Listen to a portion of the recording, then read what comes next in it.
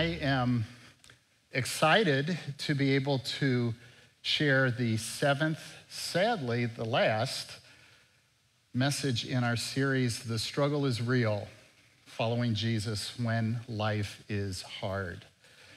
And just really grateful for the opportunity that Kondo and I have had to open God's Word in areas of Scripture that let us know that struggle and pain and hardship and suffering is not unique. It is not good theology to think that if you love Jesus and walk with Jesus, your life's going to be easy and comfortable and without struggle. That's just not true. In fact, as we've seen, some of the most godly people in Scripture had some of the most difficult trials, right? And some of the people that you know, maybe parents, grandparents, siblings, dear friends who just love Jesus with their whole heart have some of the most difficult lives of anyone you know. It's not a reflection of God's love, because God has created us in this life to, in the midst of the struggle, in the midst of the trial and the hard times, that's one of the most important vehicles that he uses to draw us closer to himself, to cry out and call upon him for his power in our lives. Because God knows we have such a tendency, don't we, to say, I got it. I got it. I'll call you when I need you. You know, for the real big stuff, I'll talk to you about it, Jesus. He wants us to draw on himself, on his power. He wants a close relationship with us every single day. And one of the ways that he gets us to draw closer to him is he reminds us how much we need him through the struggle, through the trial. I would say kind of our go-to passage for actually the first 3 weeks of this series, our go-to passage, a passage that Kondo and I wanted to take a deep dive into, is in 2 Corinthians chapter 12. Now, that's not going to be our passage for the morning. We're going to be looking in depth at another passage of Scripture. But I wanted to remind you by reading verse 9 what the Apostle Paul says is such a key, critical purpose that God has for the struggles and the challenges and the hardship in each and every one of our lives. 2 Corinthians chapter 12, verse 9, Paul says, "But he," referring to Jesus, "said to me, 'My grace is sufficient for you, for my power is made perfect in weakness. Therefore, I will boast all the more gladly about my weaknesses,'" look at this, "so that Christ's power may rest on me." The Apostle Paul learned that he had a propensity, as godly of a man as he was, to be self-sufficient. And so he had this thorn, this chronic pain, whatever it was, emotionally, physically, spiritually, we don't know, this chronic pain in his life that drew him to dependence on Christ. And the beauty of that is that then we get the power of Christ in our lives so that we can live lives that just reflect the glory of Christ, not just that you're an awesome person, but that Jesus is an awesome Savior, right? Amen. The passage this morning we're going to kind of dive into is also in the book of 2 Corinthians. It's in chapter 1. I'd like you to turn there. 2 Corinthians chapter 1, and we'll be looking at verses 3 through 9 this morning. So if you do have your Bible, you want to turn there. We also always like to put the verses up on the screen, which we know is helpful to a lot of people too. So after Paul gives his greeting in verses 1 and 2, he jumps right in verse 3 with these words. He says, "Praise be to the God and Father of our Lord Jesus Christ, the Father of compassion and the God of all comfort, who comforts us in all of our troubles so that we can comfort those in any trouble with the comfort we ourselves receive from God. For just as we share abundantly in the sufferings of Christ, so also our comfort abounds through Christ." Now we're going to get familiar with this word comfort this morning. Key word. In fact, In the 7 verses that we're going to look at this morning, the word comfort appears 9 times. Just in those 3 verses I read, 5 times.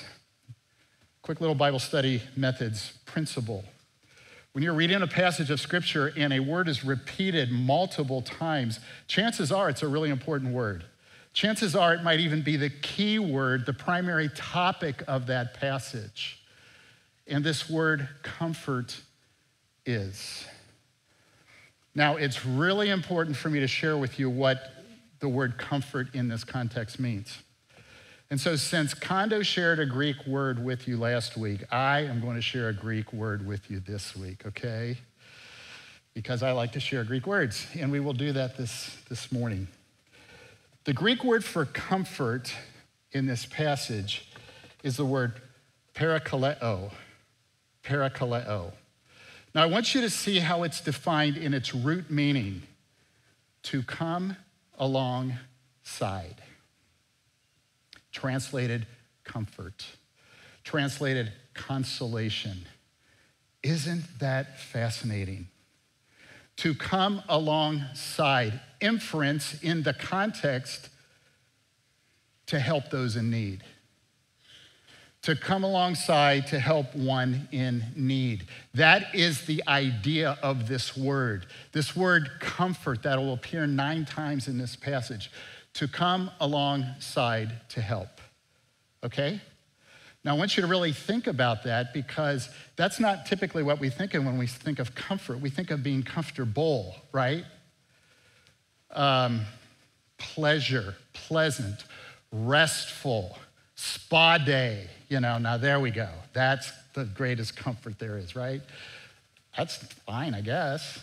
That's not the word in this context. So when we look at this word comfort, we're thinking about comfort has everything to do with somebody who is present with you, with the intent to help, okay? Some of you that know Gospel of John know that the reference to the Holy Spirit, when Jesus said, I will send a Holy Spirit, is the comforter. And some of you maybe have heard that word is paraclete, the noun form of this parakaleo word, the verb for comfort, okay? So even the Holy Spirit is the great comforter we see in Scripture. Now, I want to read these verses that I just read again with this definition of comfort in mind, okay? Praise be to the God and Father of our Lord Jesus Christ, the Father of compassion, and the God who comes alongside us to help, the God of all comfort, who comes alongside us to help in all of our troubles so that we can come alongside those in any trouble with the comfort we ourselves receive from God. For just as we share abundantly in the sufferings of Christ, so also our coming alongside from Jesus to help us abounds through Christ. Okay? Get the point? Get the point? Good. I want to share 3, I'm just going to call them truths, from this passage about biblical godly comfort with you, okay? And I just really am praying God will use them to encourage your heart because these are amazing to me. Here's the first principle. It is part of God's character to comfort us. It is part of God's character to comfort us. Look with me again at verse 3. Praise be to the God and Father of our Lord Jesus Christ, the Father of compassion and the God of all comfort. He is the God who is loving, compassionate, comes alongside us. Over the years, my 40 years actually is what it is of ministry that I've been involved in. Periodically, I'll sit with people, and what will come out as we talk is their view of who God is. And possibly because of the family they were raised in or the church they were raised in, they say, when I primarily think of God, I think of somebody who is always angry with me. And it makes me want to cry. My image of God, the way I grew up and what I heard about God is he's always inspecting me to discipline me when I do something wrong.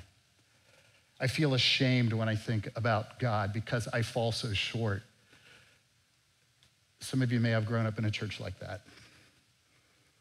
Even more sadly, in a family like that. Our God is the God of all comfort.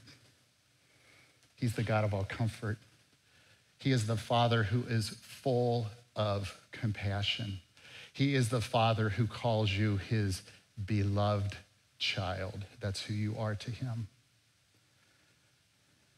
The God of all comfort. It is God's nature to come alongside and help us. That's his heart. That's his nature. That's what he thinks about you. I was trying to think of a good analogy of this, and I thought of a 4-year-old, maybe a 5-year-old, in the middle of the night, and the lightning and thunder starts. And you hear this blood-curdling scream from their bedroom. What do? You try to roll over and go back to sleep, right? No, you're up, or you say to your spouse, can you go take care of her? Yeah, I know that happens because I have done that. When my kids, boy, that was a long time ago for me. But anyway, you go there. Why? Because they want you now. They want you now. Or one of those nightmare nights. You hear the scream, you hear the yell, you hear, Mommy or Dad. What do? They want you there. They want you present because you need to comfort them. You need to come alongside them to help, to comfort, to assure that they're going to be okay. That's the biblical word for comfort. I think it is so amazing. I love the fact that God has designed us to need to be comforted by a person, himself to begin with, but by one another. Doesn't that say a lot about how God did not create us to survive by ourselves? To never let anybody know how hard things are or how bad things are or how deeply we're struggling. There are a lot of us that have that tendency. I'm fine. I'm great. You're great. No, I know you're not great.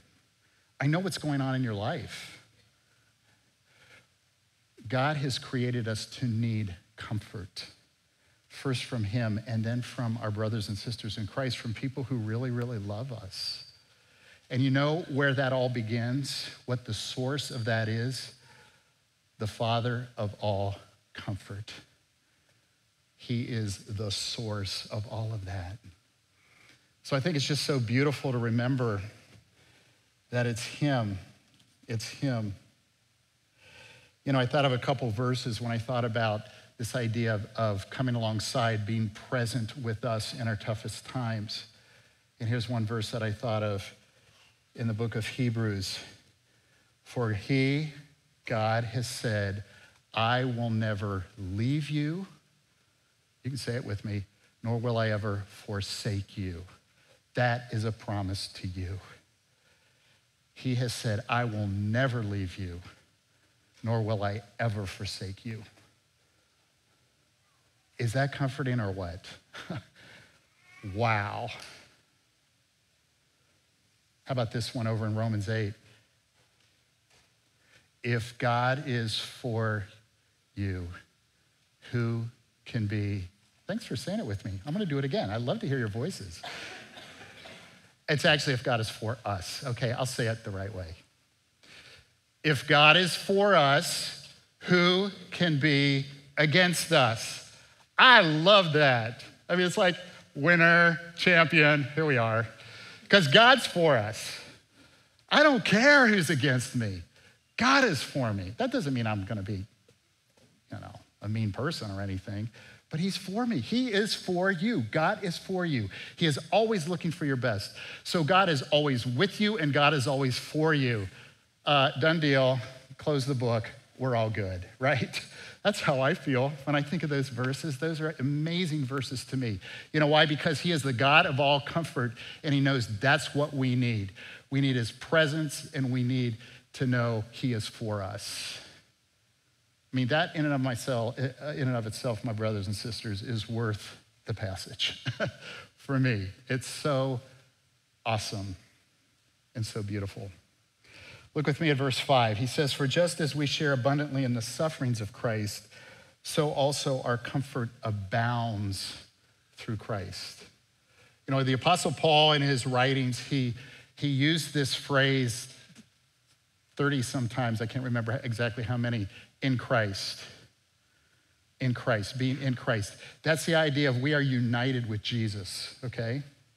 We are in Christ. So not only do we share incredible blessings by being in Christ, we share in his sufferings. In some places and in some settings for all of us, when you take a verbal, strong stand for Jesus Christ, you will be persecuted. You will be ridiculed. And we get so intimidated that even in our workplace or at school or wherever we might be, if we say, hey, above all else, I live for Jesus Christ, and we use his name, often we don't do that because we're so afraid we're going to get ridiculed or even persecuted at some level. We share in his sufferings because we are Christ's followers. That's true, but we also share in his blessings. And it says here, our comfort is abundant in Christ. That is such a beautiful thought to me. Sometimes the abundance is in the midst of some of the hardest things in life. You know, there's a verse over in Philippians chapter 4 that talks about the peace of God, which surpasses all understanding, surpasses all comprehension, shall guard your hearts and minds in Christ Jesus. Any of you need the Holy Spirit to guard your heart and mind when you're just freaked out? I sure do.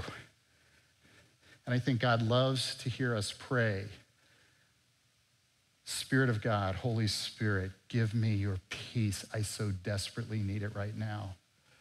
The comfort that he gives is often to give us that incomprehensible spiritual peace that only comes from him. That's why you have seen people, I have seen people that in the midst of some of the hardest issues of life are living faithfully, peacefully, in some ways even joyfully, because God has, in his grace, poured out his peace in their hearts. Do you pray for that? Or do you pray in the midst of your hard situation, get me out of here? Get me out. Sometimes his best response is not to get you out. It's to show you, I'm here, I'm with you. It's such a beautiful thing. Don't be quick to bail, even on the trial. I mean, that sounds so weird. Of course I want to get out of my hard time. That's not always the plan of the Father, who will walk with you through it. Amen? That's the way it works. Okay, I got to keep moving. Let's jump down to verse 6. If we are distressed, Paul says, it is for your comfort and salvation. If we are comforted, it is for your comfort, which produces in you patient endurance of the same suffering we suffer. For our hope for you is firm, because we know that just as you share in our sufferings, so also you share in our comfort. Let me give you my second truth about comfort in this passage, and that is that it is our ministry mandate to comfort others. That's what I'm calling it, our ministry mandate. This isn't optional, my friends. Look again. I mean, if we are distressed, verse 6, if we are distressed, it is for your comfort and salvation. If we are comforted, it is for your comfort. What's the point? When God comforts me or when other people comfort me, I have one response: to comfort you. This is the other-centered part of our trials, of our struggles, of our hardships.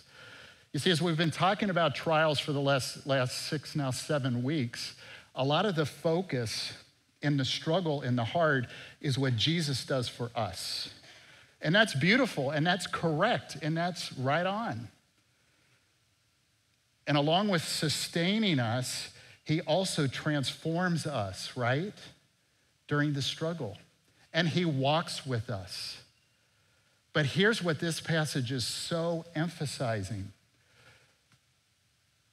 The comfort that I get from him needs to flow out of me to others.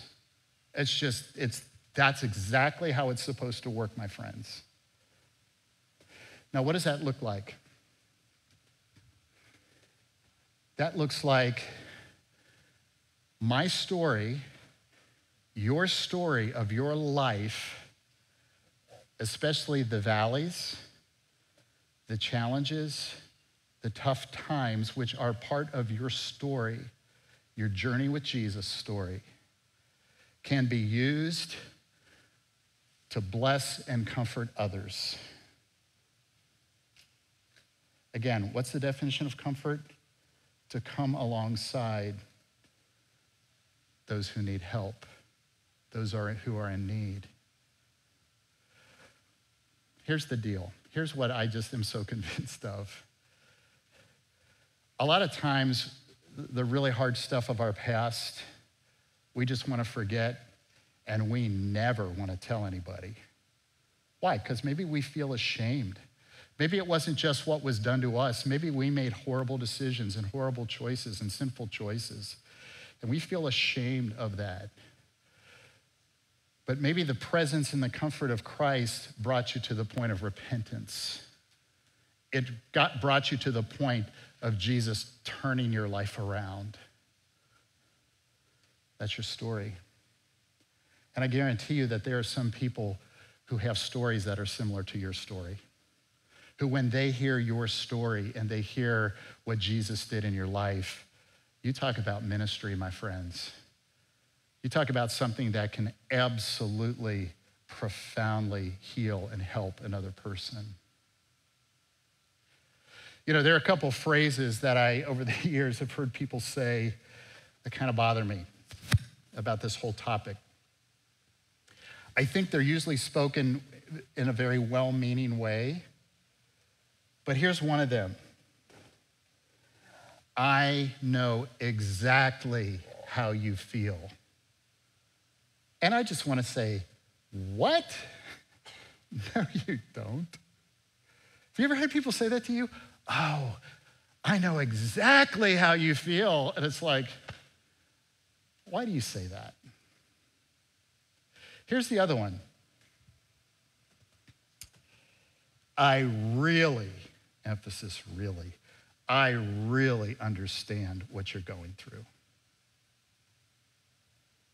Really? You really think you do? Now, obviously the reason why I don't like these phrases is the exactly and really words. Here's what I think is helpful. Here's what I think is helpful. There are people who have been through something similar to what you've been through. And often, some of their, what I like to call grief journey. People go on grief journeys. Something horrible happens in your life, you grieve. And a lot of people deny that they're grieving, but they are, because you can tell. In a lot of ways, you can. They had a grief journey. Let's just say the loss of unexpected death of a spouse, unexpected death of a child, something else very, very tragic in their life occurs. A child who has gone off the deep end spiritually and then is addicted to drugs, whatever that situation might be. Even if their story is similar, it's not exactly your story. Why? Because we all have individual customized stories. And I think it's very hard for somebody to say, I know exactly how you feel, especially when they've not been through anything close to what you're going through. That's not the phrase. I guess that's my point. But my point is, I heard about your cancer diagnosis. Can I share with you that 6 years ago, I was diagnosed with cancer as well? And if they probe and say, I'd like to hear your story, I'd like to hear how you dealt with it, and you have an opportunity to walk with them through your story and how Jesus showed up in amazing ways, don't tell them this will be your story, because it won't. Every story doesn't end the same way. But for somebody else, there's a credibility, isn't there? There's a credibility when somebody shares something with you and they have been through something very, very similar. That encourages you. That is absolutely true with me. I think it's true with all of us. So what Paul is saying, I'm calling it our ministry mandate. What Paul is saying is when you have a story where Jesus has walked with you through something very, very, very challenging, and you've, quote, come out on the other end, you never fully come out on the other end, closer to him, loving him more, growing in your walk with him, that story needs to be told. That story needs to be shared, because that story can be a great, great encouragement to a person who's walking through it.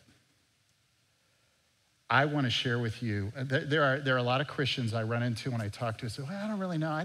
I don't know that I have a ministry. I don't know what I have to contribute. I've made some bad choices in my life, and I've had some super hard stuff in my life, and I haven't achieved most of my life goals, and they kind of talk this way.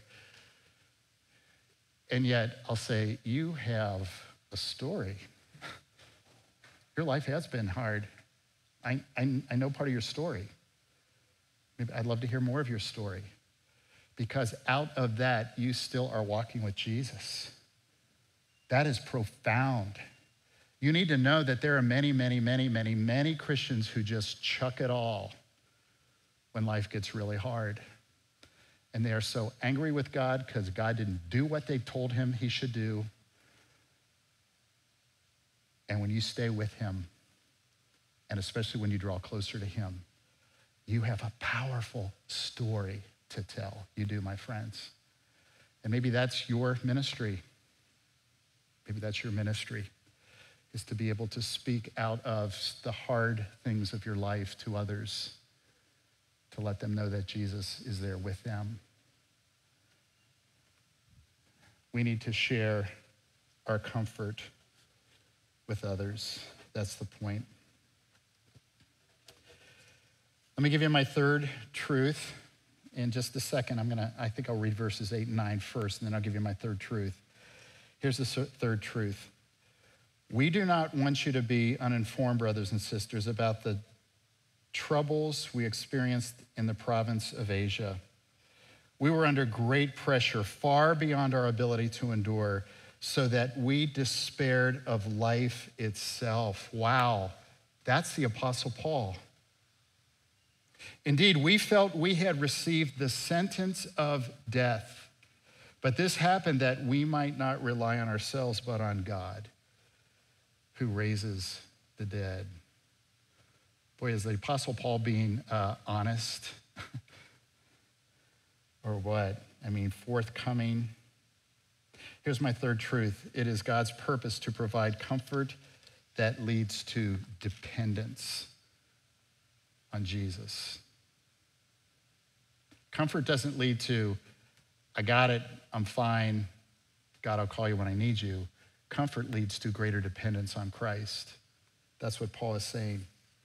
Now, I think it's so amazing that in this whole topic, this whole subject that Paul is covering about comfort, he talks about probably some of the most difficult, painful moments in his entire life and ministry. Let me read these verses again because they are really profound. He says, we do not want you to be uninformed, brothers and sisters, about the troubles we experienced in the province of Asia. We were under great pressure, far beyond our ability to endure, so that we despaired of life itself. Indeed, we felt we had received a death sentence. the sentence of death. I mean, despaired of life itself. He didn't want to be alive. The Apostle Paul? Wow. These phrases just, I think I have them again on the screen. Great pressure, far beyond our ability to endure, despaired of life, sentence of death. And again, it's so interesting to me that he talks about this in this whole wonderful passage about the Father of all comfort and how we need, as God comforts us, we need to comfort one another. And he's going to say, okay, that's not limited to just the okay times, the pretty good times of life. That's not just applicable to those times in your life. I'm going to go hardcore on you about the worst times of my life. But the context is still his comfort, God's comfort in Paul's life. I want to jump back to verse 6, the end of verse 6 for just a quick second, because this is so important for me to share with you. Last part of verse 6, he says, which produces in you patient endurance of the same sufferings we suffer.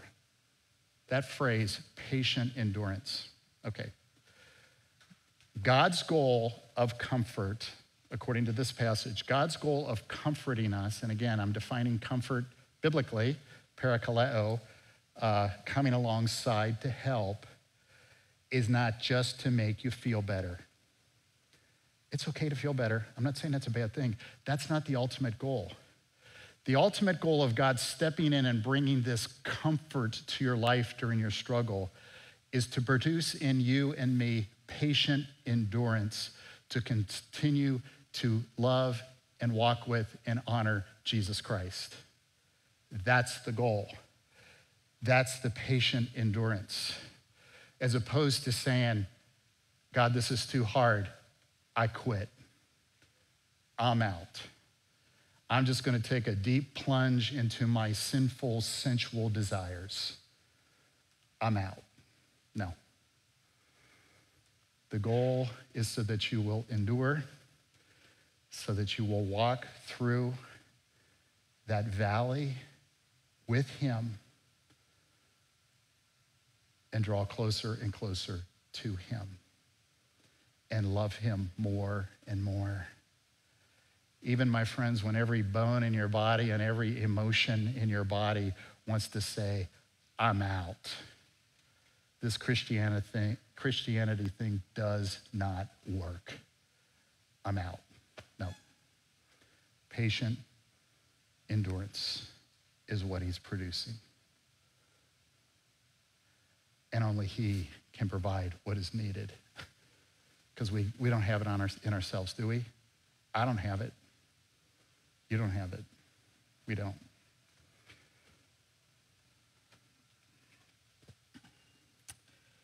So remember the root idea of biblical comfort. I think that was my main point, coming alongside to help. He's our advocate. He's our counselor. He's our coach. He's our encourager. In fact, I love that picture in Matthew chapter 11, where Jesus says, come to me all who are weary, heavy laden, I'll give you rest. Take my, what's the word? Yoke. It's the picture of the oxen, the team of oxen. Take my yoke upon you, learn from me. I'm gentle and humble of heart. You shall find rest for your souls. And then his last phrase, for my yoke is easy. My burden is light. When you are teamed up with Jesus, he walks with you through the valley of the shadow of death. He's right there, teamed up with you. So he's also our teammate, our best teammate.